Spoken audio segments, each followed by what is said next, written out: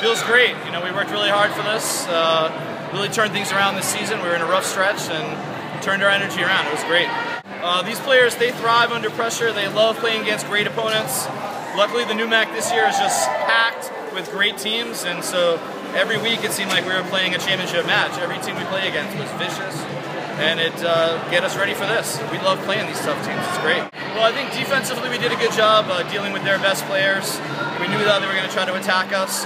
We weathered the storm when they made great plays. We tried to win the long rallies, and I think we took care of that.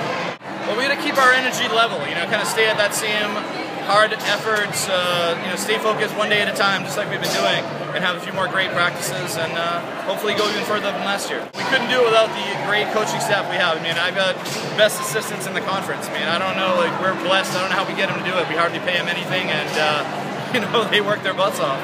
It's great, and our parents have been there day one. It's nice.